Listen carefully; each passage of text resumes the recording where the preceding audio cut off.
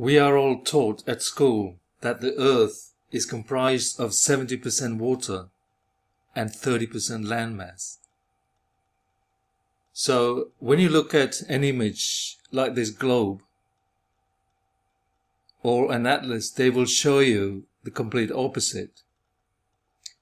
It seems they have flipped it around, making the landmass 70% and the oceans 30%. No matter how you look at it, it just doesn't look like 70 to 30 ratio.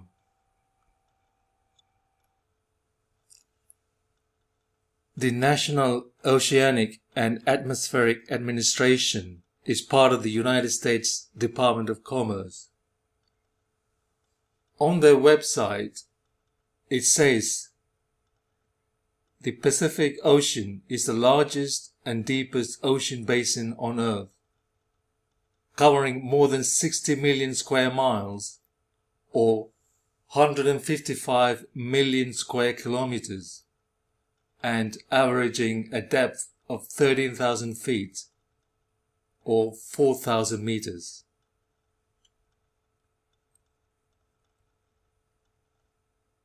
Covering more than 30% of the Earth's surface, the Pacific Ocean is the largest water mass on the planet, with a surface area of more than 60 million square miles or 155 million square kilometers.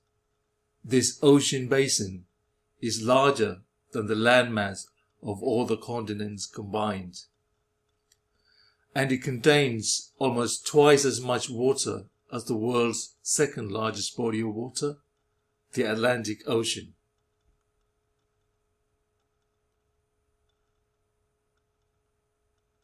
This is the worldatlas.com, and on the geography statistics of United States of America, they tell us that the landmass of America is 3,537,436 square miles or 9,161,923 square kilometers. So in context, the Pacific Ocean is 16 times larger than the landmass of America. Therefore, the Pacific Ocean is really huge and not represented correctly, either on the globe or any atlas.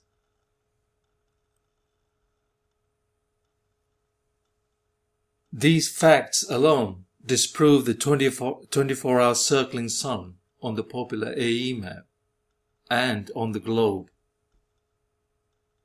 The sun also needs to change in angular size on the AE map as it is approaching and receding on sunrise and sunset respectively.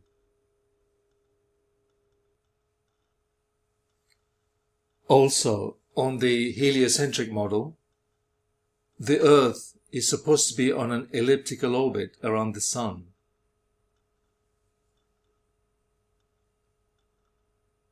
In this case, it does not matter the size of the Sun, so at aphelion and at perihelion, the Earth is furthest from the Sun, and we should see a difference in angular size. The Sun is projected locally for everyone, creating the day and night length that we have today. The Sun does travel from the Tropic of Cancer to the Tropic of Capricorn and back again, creating one solar year. The Sun also causes the seasons. However, it is not going around in a circle over a circle Earth, nor is it a giant furnace millions of miles away, the Earth being going around it. The Earth is much bigger than we are being told, and the Sun is a projection, giving us the precise hours, daylight, and seasons.